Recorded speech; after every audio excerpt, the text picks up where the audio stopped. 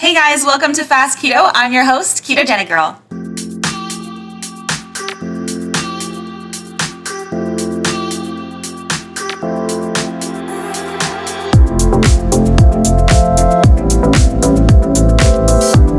Hey guys, welcome to this week's episode of Fast Keto. I have a very special guest on the show with us today. Her name is Amber O'Hearn, and you may know of her as she is a data scientist by profession with a background in math, computer science, linguistics, and psychology. So she's really a Renaissance woman with all of these different masteries that she has. She's been studying and experimenting with ketogenic diets since 1997, and more recently writing and speaking about her findings. She has a review on evolutionary appropriateness and benefit of weaning babies onto a meat-based, high-fat, low-carb diet, and was included as testimony defending Tim Noakes in his recent trial. Amber has been eating a carnivorous diet since 2009, and it's very timely as I'm doing my 30-day carnivore trial at the moment. I'm just so thrilled to have Amber joining us today. If you haven't checked out my cookbook yet, it is Keto Essentials on Amazon. It features a full guide to doing keto, how to test yourself, analyze results, what keto is, why it works, as well as 150 of my absolute favorite keto recipes. So if you haven't checked it out yet, it's Keto Essentials on Amazon. Check it out, leave me a review, let me know what you think, tag me in any photos that you post. I absolutely love seeing those. And that's Keto Essentials on Amazon. A few disclaimers. By listening to this podcast, you agree not to use this podcast as medical advice, as I am not a qualified healthcare provider. The information presented on this podcast is for educational purposes only. Ketogenic Girl is not qualified to provide medical advice. Consult your own physician for any medical issues that you may be having. This entire disclaimer also applies to any guests or contributors to this podcast. Prior to beginning a ketogenic diet, you should undergo a full health screening with your physician to confirm that a keto diet is suitable for you and to rule out any conditions or contraindications that may pose risks or that are incompatible with the ketogenic diet. A keto diet may or may not be appropriate for you if you have any kind of health condition, whether known to you or unknown, so you must consult your physician to find this out. Anyone under the age of 18 should consult with their physician and their parents or legal guardian.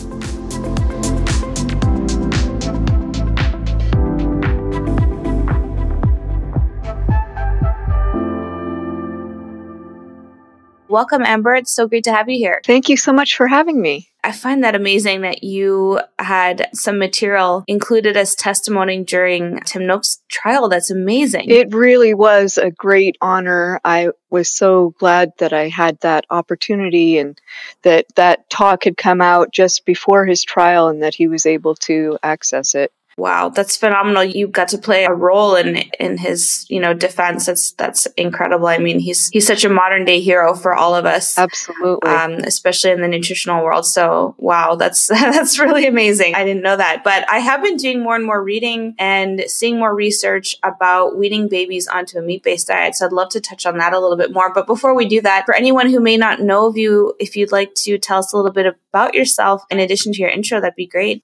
Sure. Well, as you mentioned, I've been doing low-carb diets for a long time, about 20 years, and have been researching them. I actually brought up vegetarian and had a very strong bias toward a plant-based view my whole life until that started not working for me, and I started looking elsewhere for ideas about diet. And when I found out the science behind it, even 20 years ago, it seemed pretty evident that a plant-based diet was not necessarily very healthy. Just from physiology and from anthropology, it didn't make any sense once you did more of a deep dive. So I've been, as a hobby, working on that in the background for a long time.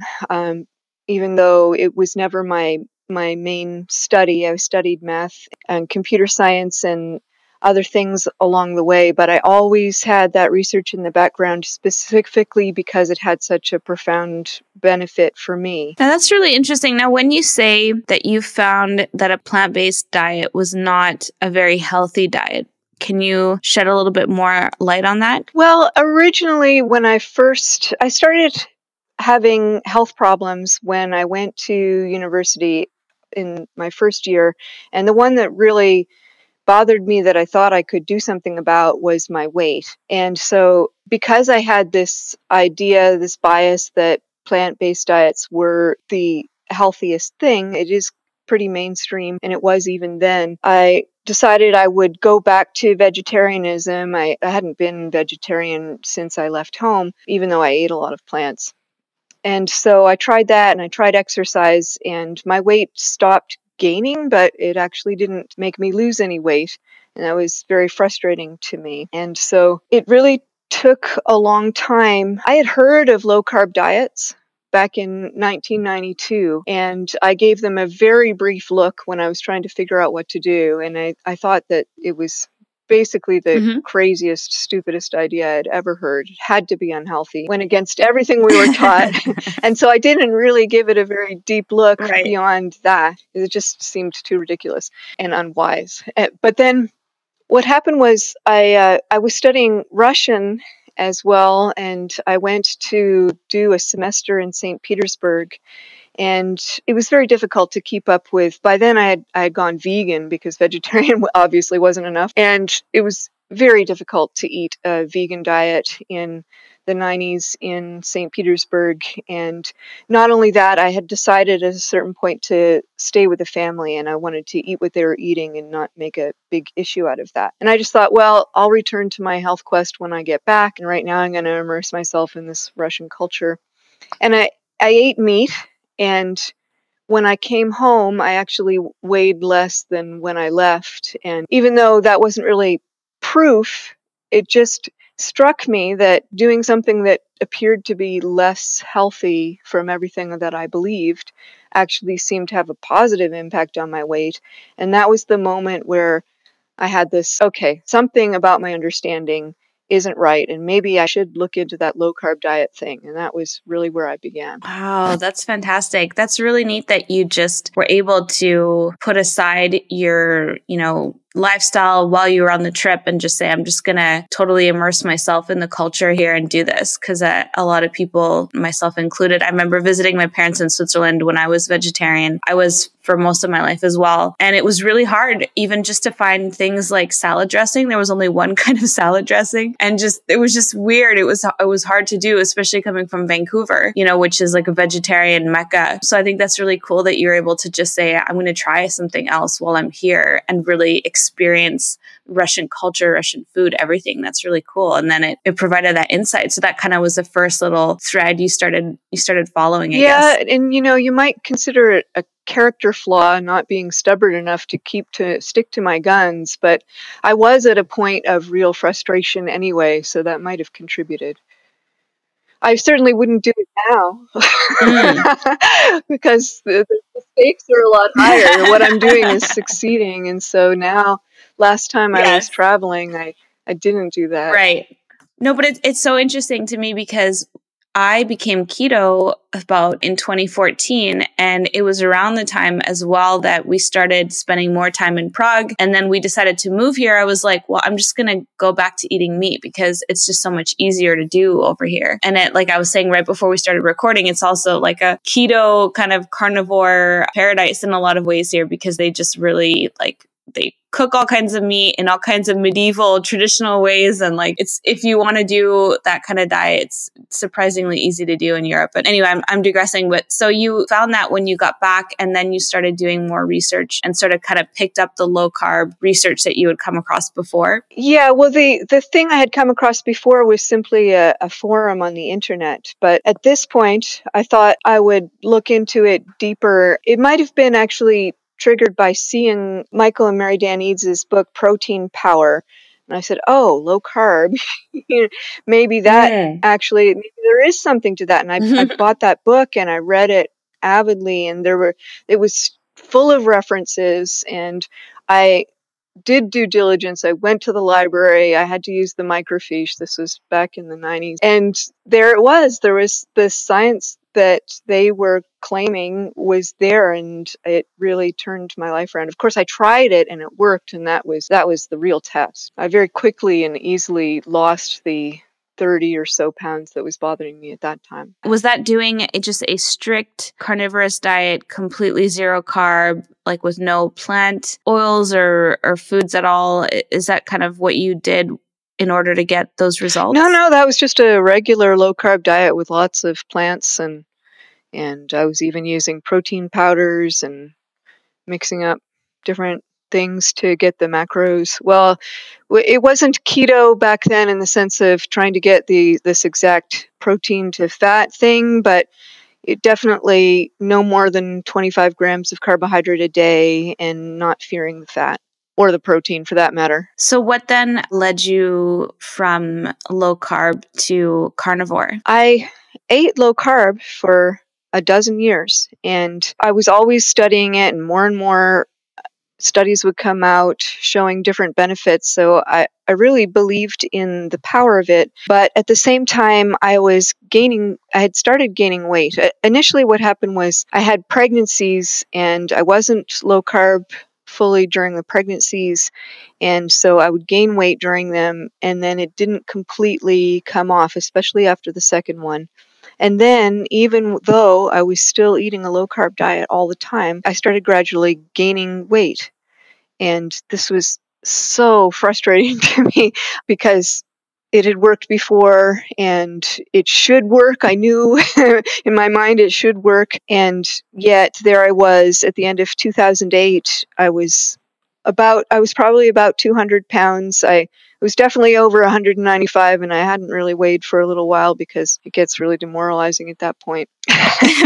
And I started going into this desperation mode, really, where every new thing that I read about, I would think, oh, maybe that's the thing I should try. Maybe I've got a subclinical thyroid problem, or maybe I just need to try this antifungal, or, I was so obsessed with this problem because it was making me feel bad about myself, and I also felt like I had no control over something that I was working on, which is really hard on the self-esteem. So I came across, at the end of 2008, a forum on the internet called Zeroing In on Health. It was run by Charles Washington, and Dana Spencer was also one of the admins. And both of those people they started this carnivorous diet for themselves before I did, and they're still on it and active. They both have Facebook groups. So this definitely was a thing before I got there. But it was really small. There was a forum, maybe a few dozen people, and they were eating all meat diets. Meat can be a confusing term. So what they mean is anything from the animal kingdom, although most of them would not definitely eat something like honey or just regular milk because it had too much carbohydrate. And all of them came from a low-carb background, basically. But they were eating all meat, and they were finding that weight issues that they had while they were on just a very low-carb diet were disappearing when they went on this all-meat diet. And I thought, well, I could try that. I'm in that situation, so maybe this will work for me. And I could use that to get back to the weight that I want to get to, and I can probably maintain it, and if I need to do this a couple of times again, that wouldn't be the end of the world. But I really thought of it as a temporary solution, a diet in the, trendy sense of the word.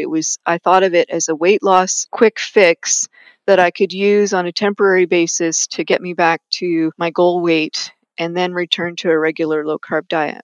So that was my beginning. Interesting. So you started it out just with the mindset of doing it on a temporary basis to get the results that you wanted. Yeah, and specifically, I researched it for a while, read the forum, read everybody's experiences, planned out what I was going to do, and it was going to be 3 weeks. And then the day that it was going to end was my birthday, and I was going to have a piece of birthday cake and see where I was and take stock of the situation. But even in that short a time, what happened was it had such a profound effect on my mood, and the weight was just falling off. At the beginning, it was probably somewhere around a pound every day or two. I was so happy with the results that I was getting, and this bonus where it seemed to be miraculously putting all of my mood problems. I didn't even mention my mood problems because I never connected mood with diet. When I said that I started having health issues in the first year of university, weight was one of them. But the other one was that I had a huge depressive episode. I actually flunked some courses and it was devastating. And I was put on antidepressants, and I was on antidepressants for all that time. That was when I was 20. And at the end of 2008, I was 35. I was still on antidepressants. And in fact, not only did I have, for a long time, my diagnosis was major treatment resistant depression. And after a while, I started having other symptoms that were more reminiscent of bipolar disorder. And those symptoms began to progress so that my mood was becoming an absolute nightmare of an issue. But I didn't connect that with diet. I knew that the more strict I was with my low carb diet, the better I felt. But it wasn't better like cured. It was just, a little bit better. So right. When I went on this carnivorous diet, all of a sudden that seemed to really stable out. Now, it was a short time frame, and I didn't know if it was going to last. And one of the characteristics of bipolar disorder is this variability in mood. I wasn't really sure, but it did seem qualitatively different, and it seemed worth staying on, and definitely for the weight issues as well. But then very soon after that, I found out I was pregnant again, and I intended to stay carnivorous throughout that pregnancy, but it ended up being very difficult for a variety of reasons. Huge cravings. I think the body really desires to gain weight, especially in the first trimester. And so insulin surges saying, gain weight, and of course that physiologically manifests as carbohydrate cravings, which I did capitulate to. And then I had a further complication, which was that I have a family history of hyperemesis, where you not only get some morning sickness in the first trimester, but you're really nauseated throughout the whole pregnancy. Many women who have this have to be hospitalized because they can't keep food down. So I was really at a point where I had to eat what I could keep down and what wasn't going to make me sick. So anyway, all those excuses, but I wanted to stay carnivorous for the pregnancy, and it just didn't work out for me. But as soon as that baby was born, I went right back to the carnivorous diet. I never lost sight of it because I had tasted the benefits for me. And so I went right back on it. And because I wasn't on any meds for psychiatric issues during a pregnancy, because that wouldn't be safe.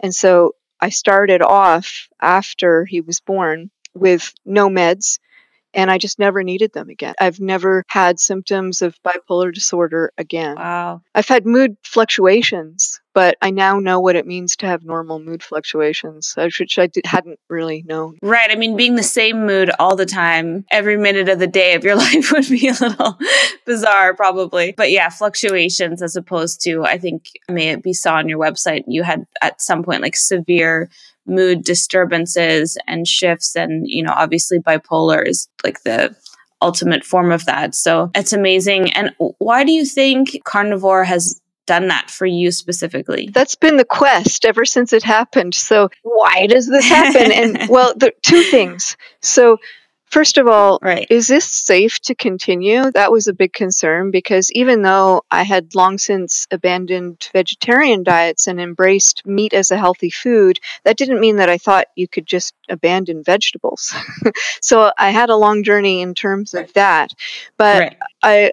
I also have been trying to figure out why, and I still don't know the answer for sure, but it's just in this year that I got to meet the clinicians at Paleomedicina. I don't know if you've heard of them, but they're a clinic in Hungary that treats patients who have chronic diseases with an all-meat diet. And interesting. It's actually not too far from me here. I know.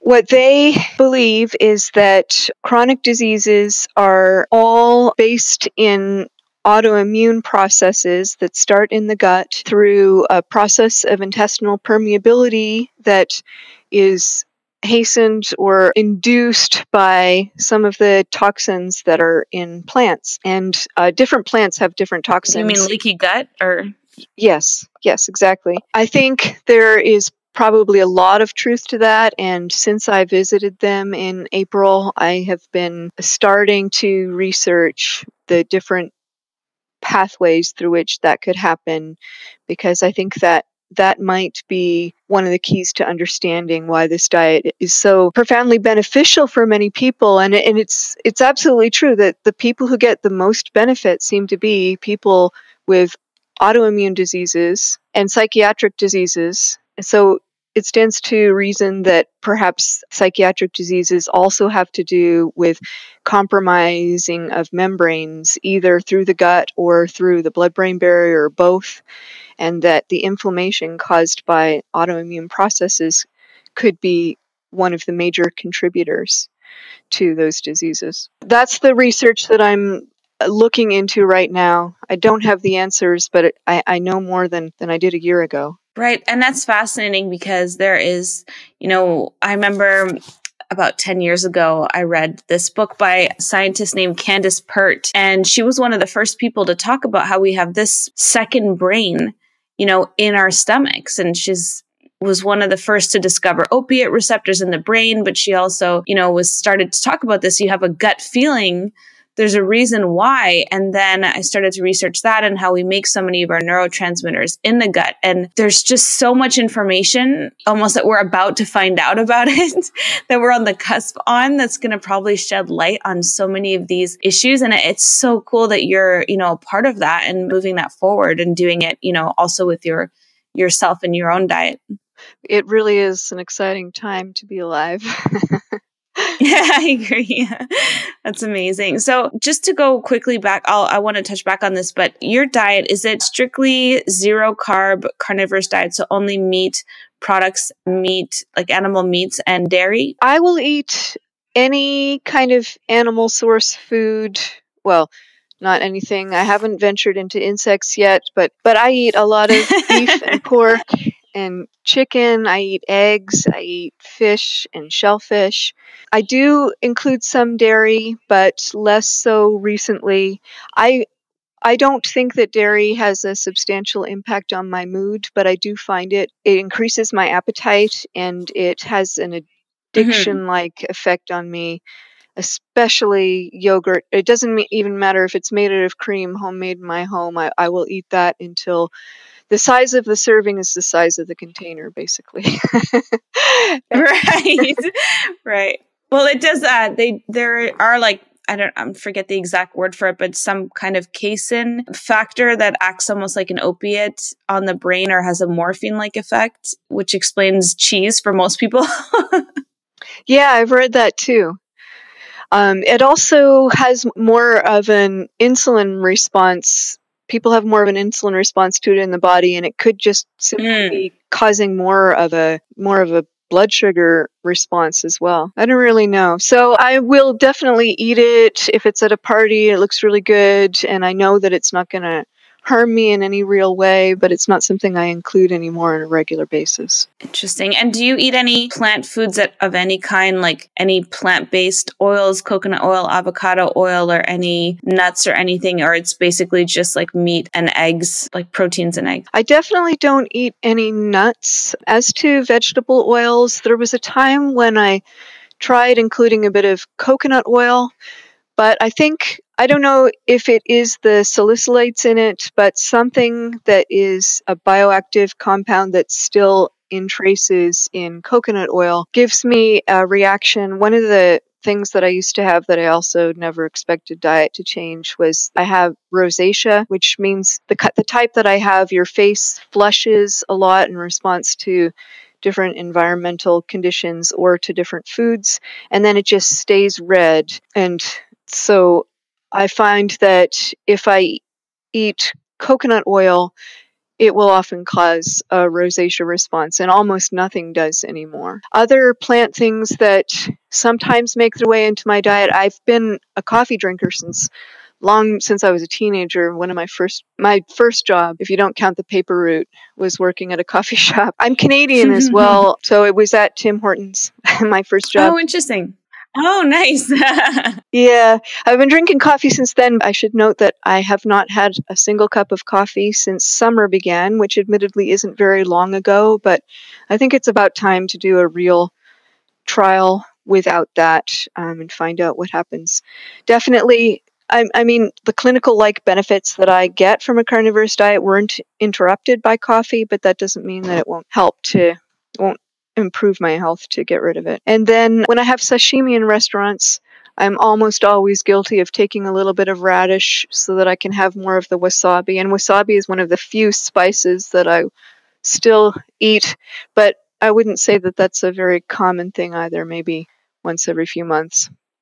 Now, going back to the connection between the science of all of this, especially with regards to mental health and autoimmune conditions, do you have any initial theories on why incorporating like any small amount of plant-based foods or vegetables will, like, if there's a connection back to leaky gut or the permeability of the gut, like, what is the reason for that? Is it that there are factors inside the vegetables that negatively affect the permeability of the gut lining? Or yes, if the autoimmune theory is the real reason here, then you can think about, for example, someone with celiac.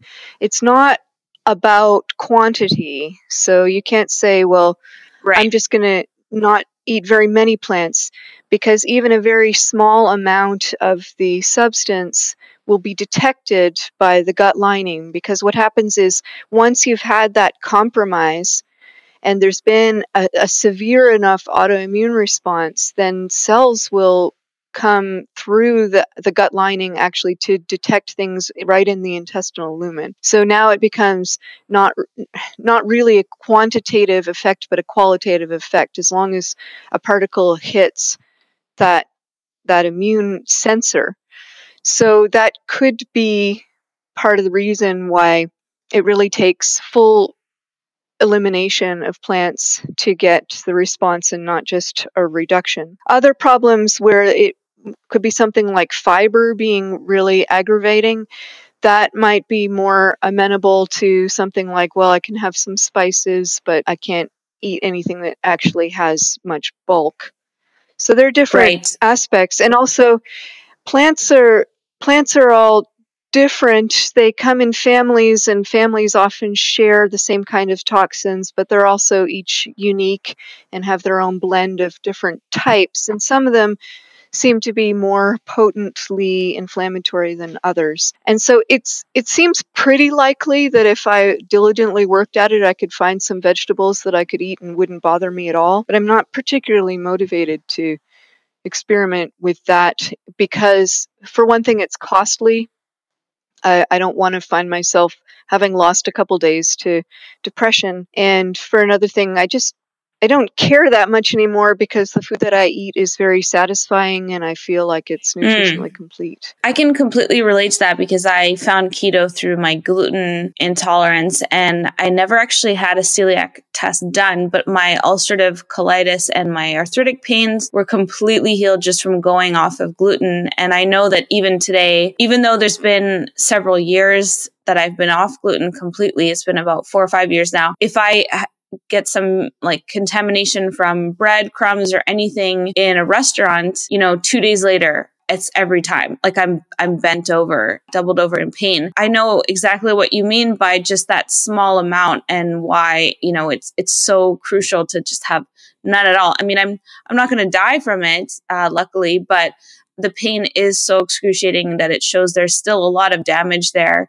That makes a lot of sense. So I appreciate you framing it. And so I was curious if you've looked into any of the research that's been done recently by Dr. Georgia Ede, or there's another book called The Plant Paradox, where they talk about some of the compounds in plants that have developed over the years as self-defense mechanisms, where the plants don't really want us to be eating their leaves and stems, but they do want us to be eating their fruits so that, traditionally an animal would have come along, eat the fruit and spread the seeds around. Have you done any research in that area, or what are your thoughts on that? Some, yes. It was Georgia Ede's work that finally put together some of the pieces for me when I was trying to figure out if it would be healthy not to eat plants, and just that insight that plants don't live and die for our benefit, and of course they don't want to be eaten. That is to say, any plant that didn't defend itself in some way was not going to make it to the next generation. So it's absolutely true that the reproductive parts, like the seeds, are going to have the most defense because those are critical for the perpetuation of the species. But they do need their bodies and they do need their roots. They even need their fruit. There are compounds in fruit. For one thing, even though they want fruit to be dispersed by animals, usually birds and sometimes other herbivores, it's critical that the fruits aren't eaten before they're ready, so before they're ripe. So they'll have a lot of bitterness, which is an indication of toxins. That's how we've evolved to detect toxins. Bitterness and other compounds until they are ripe, and that's when they have the sugar lure. Of course, not all of the polyphenols and other compounds are completely gone even when they're ripe. And of course, this arms race evolution between herbivores and plants occurred essentially without us. So I don't think it's plausible to say that the fruit trees depended on humans in particular for dispersal. But of course, they would benefit if we managed to swallow and distribute seeds just like they would for birds or bears. But also their toxins were not developed specifically for us. But because the membranes of cells across all herbivores is very, very similar, it's not surprising that they should have an effect on us anyway. Hey guys, just taking a really quick break to talk about the 28-day Ketogenic Girl Challenge. If you're interested in doing a ketogenic diet for yourself, it's a great place to start. I teach you everything about how to follow a keto diet to get yourself into nutritional ketosis, and it includes 28 days of meal plans. It comes with weekly shopping lists, how to interpret results, how to test yourself, a complete guide to getting started on keto. If you've been keto for a while and you're just not getting the results that you want to in terms of your health or fat loss, or you are brand new to keto, the 28-day challenge is a great option because it also comes with my free coaching and support in our members Facebook group, and you can post any questions that you have about the meal plans, about keto, and I am there supporting you. We have an amazing community in our group. I like to call it the happiest place on earth because everybody in there is so excited about following keto, about having found something that really works well for them. And everyone in there is just so kind, caring, generous, and supportive. And it's a really fun place to be and hang out. So if you'd like more info on it, you can find it at ketogenicgirl.com. And it's the 28-day Ketogenic Girl Challenge. And now back to our interview. It's so interesting that you bring up the seeds because we all kind of grow up knowing that. Like our parents say, well, don't, swallow the watermelon seeds because a watermelon tree will grow inside you as a joke. They say like, don't eat the seeds, and we always spit them out. And I mean, obviously there's certain pits and, peaches and avocado that you just wouldn't even, attempt to swallow. But we always consider those, as throwaways, but, we never think to consider. I mean, I know I've had so much backlash since I started speaking openly about eating fruit and the fructose content. People really, really don't like to hear that because we have grown up thinking of vegetables and fruits as one category and thinking them as, the holy grail of healthy eating, which is why so many of us go down the path of being vegetarian or vegan. All this is just on a quest to be as healthy as possible. But I think it is interesting to be able to engage in a dialogue where we question certain things without necessarily saying, well, all vegetables are bad for you, or going to have some kind of detrimental effect on all people, but just to have a dialogue about what may be in certain vegetables that maybe some of us may be more sensitive to them. For myself, doing carnivore, I've noticed that I've had a big increase in bloating. And so I'm interested in now using it as an elimination protocol where I can test the effect of various vegetables, on my system and see how I react to them. But, I know for some people like yourself, and there's other people that I've had on the podcast who are carnivores and going to be having on the show, that there's something to completely eliminating all plant foods that takes things to another experience for you or another kind of response for you. This is what I find so fascinating. The end result of whatever it is that you're experiencing on carnivore has to be that good and that much different from eating, say, even keto, that you're willing, to forego eating plants, because it's not easy to do. It's not socially acceptable to do. It's challenging. It's difficult to eat out at restaurants. In some ways, it's very simple to cook at home and stuff. But to me, there has to be something where I talk to people who say, well, I'm carnivore, but I have some chocolate, I have some avocado, I have some nut butters, and I keep digging. I'm like, well, that's just keto. You're eating carnivorously, but you're having say up to 10 grams of carb per day. To me, that's a keto diet. It's not a carnivorous diet. It's not zero carb. So at some point, there's a line, right? So to me, carnivorous diet is really zero carb completely. And there has to be some incredible benefits really for people to forego all vegetables, right? So that's what I really find the most interesting. So for you, say you were to have an avocado, would you notice a difference in your mood? I don't know if I would have a difference in my mood from one avocado. I know that there was a time when I thought I was still trying to figure out what's behind this. And I thought, well, maybe I have such a terrible case of a fungal infection or a candida that even just a tiny amount of carbohydrate, I still was thinking about it as something in the carbohydrates, what would be setting them off. And I thought maybe now that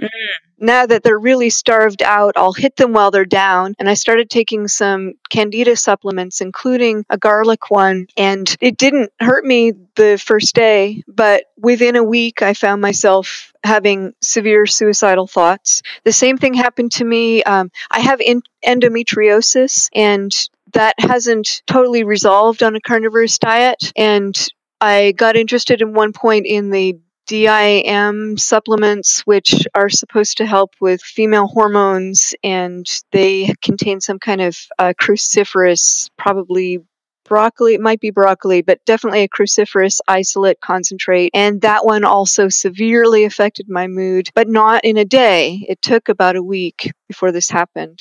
You brought up a lot of excellent points, and before I forget, I want to elaborate on those. I think it's really, really telling, like you said, that so many people would stick to a diet that is difficult socially, is highly restrictive, takes away a bunch of foods that provide variety and pleasure. And but there are so many people who are absolutely, I'm never going back. This is the way I'm eating now. And I think that is really indicative of the the qualitative difference that people are getting, that I certainly got, in terms of the difference between just a very low carb diet and a complete elimination of plants. You also said, you were talking about where do you draw the line, and I think it's obviously difficult. You can't ever set some specific bound, but there are some cases that are clearly just no longer in the spirit of it. I definitely,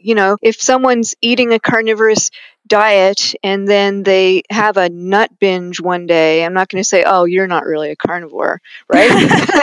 But, in the vegan community, that's a totally different thing. It's considered all or nothing. You're not really vegan if you ever have something that's not vegan. And that's because it's more philosophically based, it's ethically based, and it's considered all or nothing. And while I would not want to say that someone who regularly eats nuts and regularly eats avocado and has up to 10 grams of carbohydrate from plant foods in their day is carnivorous, on the other hand, it's pragmatically based, and to have a transgression now and then doesn't seem to me to fall out of the spirit of a carnivorous diet. And I think that's an interesting difference. It is, because on the one hand, you don't want to have this kind of extreme rules-based philosophy where, people made comparisons to, strict governmental regimes where, people are so strict about it that if you do eat anything that's not meat or a meat product, that you're not carnivorous. But I do understand that, I almost think that there needs to be this new category, which is kind of like a keto carnivore, because I think there are a lot of people in the keto space that are experimenting with eating more protein. And I think that's a good thing, because of a lot of the work that Dr. Benjamin Beekman has done showing that protein doesn't spike insulin on a low carb diet the way it does on a standard American diet, and that protein is the most nutritious macronutrient, with healthy fats. So I think it's great if people are experimenting with carnivore and eating more meat, but does that mean that all of those people who are benefiting from eating more meat necessarily have to cut out all carbs, if they're not sensitive to them? Like I did a post yesterday because I'm doing this 30-day carnivore trial right now. And we went out to dinner, what ordering is like.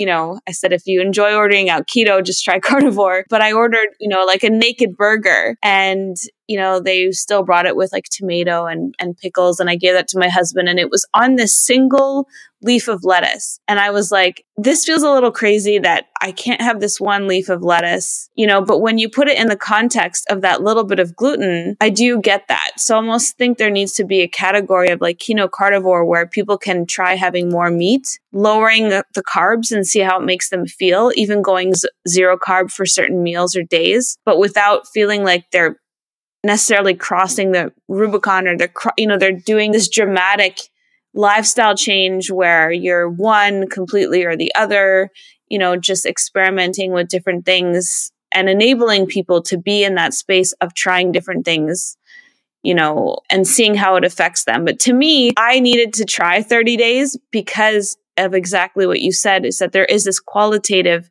difference for you. I've had anxiety issues during my life, and I'm really interested in the mood shift. I think Michaela Peterson was also talking about how her and her father, they were just down to like meat and some greens, and it was removing the greens then that they had the mood differences, that all the anxiety went away. So that's why it's interesting to me to try it completely, 100%. Yeah, isn't that remarkable? And I think it's a really important distinction to make. If you want to find out if a carnivorous diet is going to help you, then I think that's the situation where it's really important to remove everything and give it a really fair chance. But once you've established that you've got some benefit, if you find out that you can eat all the cucumber you want along with your meat and it doesn't affect the quality of life that you gain from going carnivore, then there's no moral imperative not to eat the cucumber. Right. Yes, it's very true that, especially if you've been vegan or vegetarian, I mean, obviously having like 5 grams of beef, you're no longer, a vegetarian or vegan, because it's an ethical, moral philosophy, just like you put so well. Whereas with, carnivore and doing zero carb and it, having this, like that cucumber you said, it's really not coming back to like a belief system or anything like that. It's really just about everyone trying to find the thing that's going to optimize their health the best for them. And I really think it's such an important discussion to have. And I think the work that you're doing is so important, especially with regards to the gut lining permeability, because we are in a crisis of mental health, as well as, with this diabetes, obesity epidemic, there's mental health crisis happening as well. So if your work can shed light on, what's going on with the connection between the gut and mental health, that's really invaluable research. So I'm really interested to learn more about it. And I think that's probably one of the best things that this carnivore trend, if you'll call it. For you, it's not a trend, obviously, and people have been doing it for a long time. But the fact that it's getting more attention, I think it's probably one of the most important aspects of it. Mental health, it really is an epidemic crisis for us right now. And I think people don't realize it so much because there's a certain sense in which it's invisible in a way that obesity isn't. Like you can't do a documentary where you walk down the city street and say, look at all these mental health people, right? You don't know that. You don't know that 1/3 of them are on drugs for depression, but I think that may be the great. Right. I mean, if we look at pharmaceutical sales of antidepressants, and, I remember when I was at UBC in Vancouver, I remember I had a friend who was on antidepressants, and she told me some of the stats, and I think it was like 1 in 3. I'd really have to go back and look at the numbers, but it was an alarming statistic in terms of how many university or college level students were on antidepressants. And that was just, on one campus in Canada, but I'm sure there are, numbers out there that are alarming for people to know. And it goes way beyond that into adulthood. And, we've seen like recent really high profile cases that, may be connected to that. So the mental health crisis is just as important. And we talk about so much about our physical health in keto space, but our mental health is just as important as our physical health as well. Those antidepressant statistics are alarming in 2 ways. First of all, it's alarming to know that many people are affected by this kind of issue.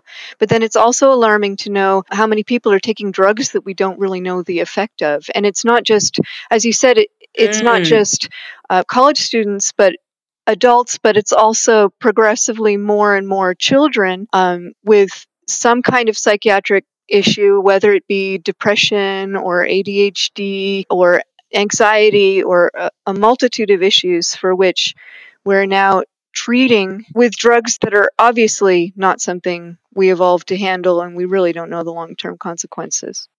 Right. That's such a good point. And the fact that it's happening at younger and younger ages. And, it's such an important point. And do you think that diet can maybe doing more research into diet and the connection between diet and mental health, could help us to maybe have a better diet for younger, children, for young adults that could be preventative in some way for some of these issues?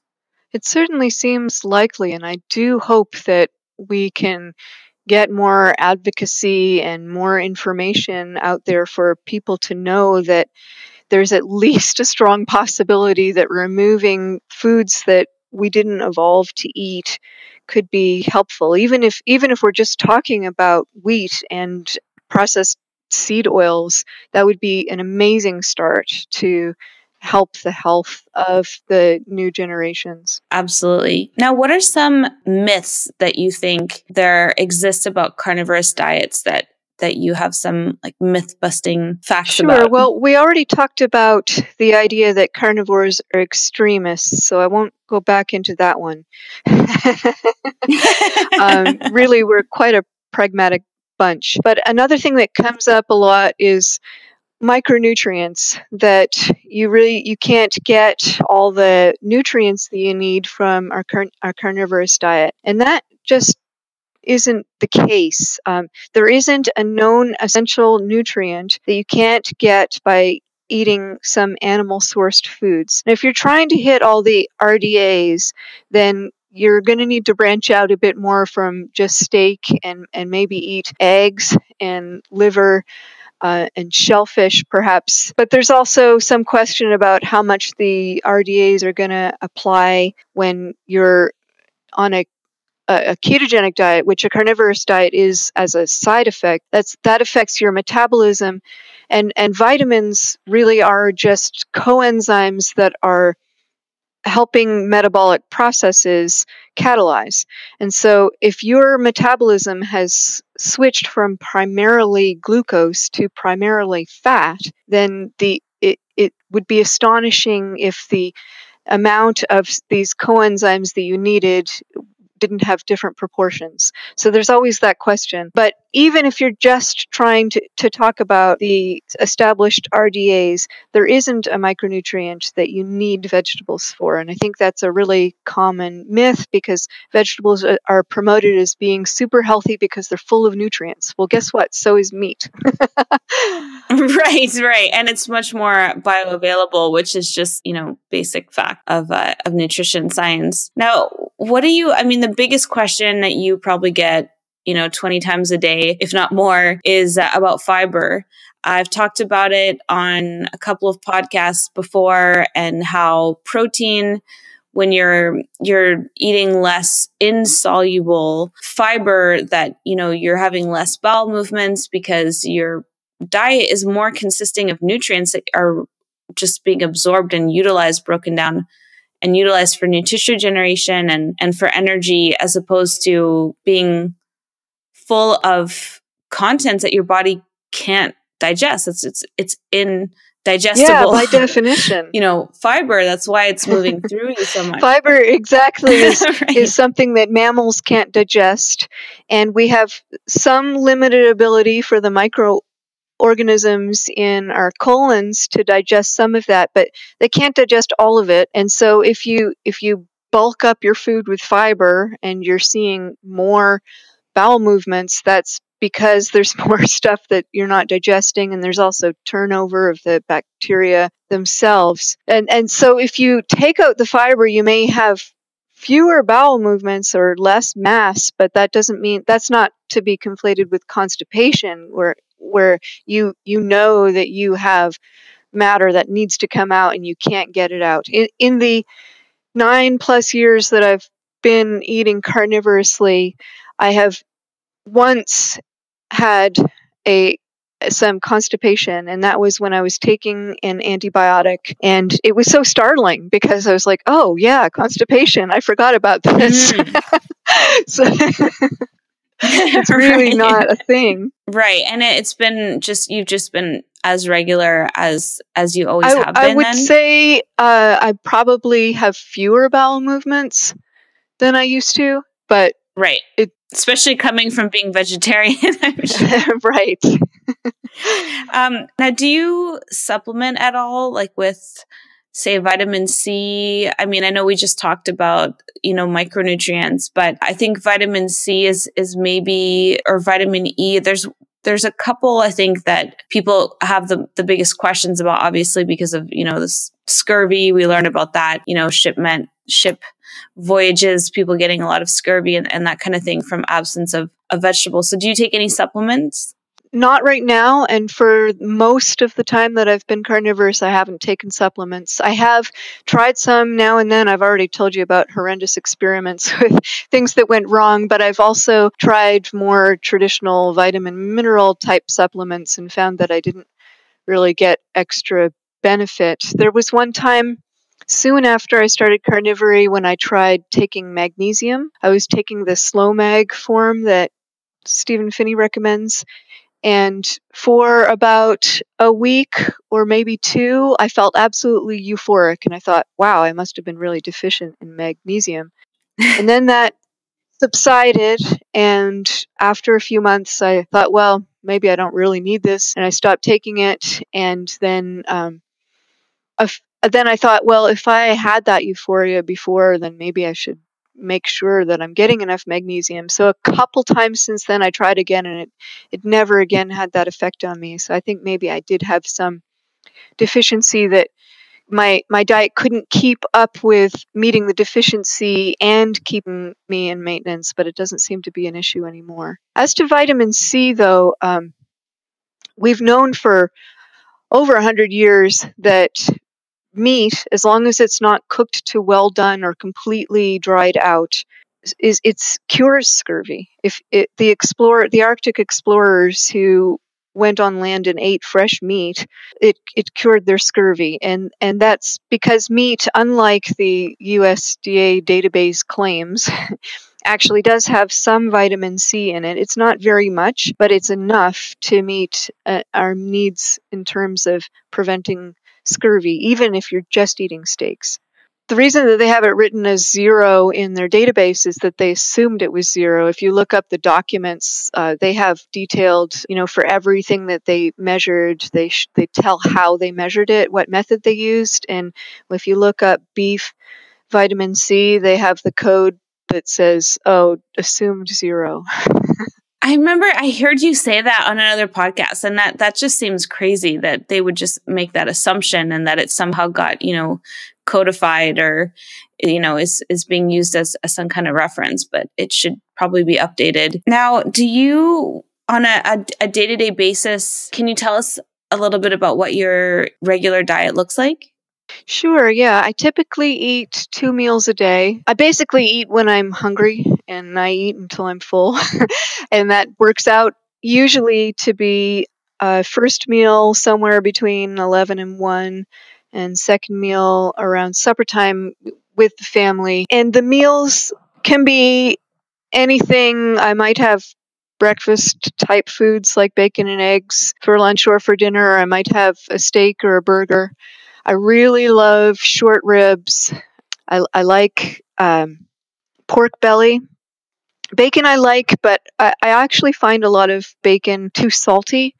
And so I prefer to buy pork belly and just roast it in the oven. Those are my staples, I guess. It sounds delicious, making me hungry now. Now, do you supplement with any electrolytes? I know I asked you about supplements already, but knowing that, a lot of people do require added sodium in some cases on lower carb diets, or in this case, zero carb diets. Have you had any experience with that? Yeah, when I first started a carnivorous diet, I stopped adding anything to my meat, including salt. And I admit the first few days it was a little bit bland, but then the flavors of the meat started to come out. And because of that background, I've basically never gone back to putting salt on my meat. I've done it I'll do it once in a blue moon. I'll add salt to my food. And certainly if I go out to a restaurant, it often comes salted. And I don't mind that. I won't, not eat it. But as a regular day-to-day thing, no, I don't add any salt or any other electrolytes. I think that electrolytes might be more important if you were more athletic and doing a lot of endurance exercise, because that can cause fluid and electrolyte loss through sweating. And so it may be more important in that situation, which is not mine. I like to dance and I like to ride a bike, but it's not something I do on a regular basis. I was just going to ask you what you're like, if you do any kind of exercise, or but it sounds like you do good feeling movement. Yes, and I have done weightlifting on and off in the past, and for quite a while I was, until recently I had a shoulder injury that I think actually came from the lifting itself. Haven't found, there was no accident or other thing that I can pin it down to, except I remember doing this really intense overhead lift, and I think I might have seriously hurt something, so I've laid off it for quite a while now. Eager to get back to it. I really like lifting. Oh, awesome. Okay. I was going to ask if you had noticed any increases in energy or strength, because those are some of the benefits that I've had other guests mention. Energy, yes. Especially in the beginning when I first started a carnivorous diet, I had this really weird thing happen. I have always hated running. And when I first tried a carnivorous diet, I can remember that first week, I had walked my son to school and then my second son to preschool, and I all of a sudden had this urge to run. And so I just started running. And so it's not uncommon for me now to, every once in a while I'm walking, literally, it looks foolish, but I start skipping down the road because I'm just bursting with energy. That doesn't happen every day, but it's not that uncommon. I've had a either. similar experience where I just have to go run up and down the stairs in the building, and it's just to spontaneously run off this extra energy, and it feels great, and it's not tiring, and it's not, for any other purpose than just using my body. It's really interesting. Yeah, it just feels good. Really interesting. It feels very like primal or something, which is so interesting because typically we do everything we do is like in an effort to conserve energy all the time, for survival. So if you have extra energy to run off, like that definitely says something. I want to ask you some rapid fire questions just as we kind of finish off here. So it's just choosing the best answer from these 10 questions here. So chicken, pork, vegetables, or beef? Beef is my favorite. Beef, yeah. I didn't think you were going to choose vegetables, but it's interesting how most carnivorous people tend to choose beef. Fasting or no to fasting? I can take it or leave it. It's easier to fast, but it's not part of my lifestyle. Right. Testing or no testing? If by testing you mean self-experimentation, then I say testing all the way. More information is always better. Yeah. Awesome. Supplements or no supplements? Nah, I don't need any supplements right now. No supplements for you. Advocate or silent follower? Turns out I'm an advocate. I didn't really mean to be in the beginning, but now here I am. Very true. Grass-fed or grain-fed? Oh, well, I love grain-fed. It's more marbled usually. Grass-fed if it's marbled, maybe. Interesting. Okay. Rare, medium rare, well done? Rare. Rare. Okay. Fried, baked, steamed, or grilled? Fried, because then you get to collect all the fat and you can pour it back on. Awesome. Possibility of eating plants in the future, possible or never? Anything's possible. And lastly, carnivore for life or carnivore for a few more years? For the foreseeable future, let's say. Right. I have to say, it's really interesting to me that I've joined some carnivore groups on Facebook just to observe and learn more about people's experiences. And one thing that comes up a lot is people start eating more rare meat. Isn't that funny? Yeah. Have you found that for yourself? It happened to me too. It is with much embarrassment that I admit that before I started a carnivorous diet, I was the well done meat person. And I think, you know how I was saying that when I took salt and spices and sauces off the meat, I started to appreciate the flavor more. Well, that flavor is more evident the rarer it is.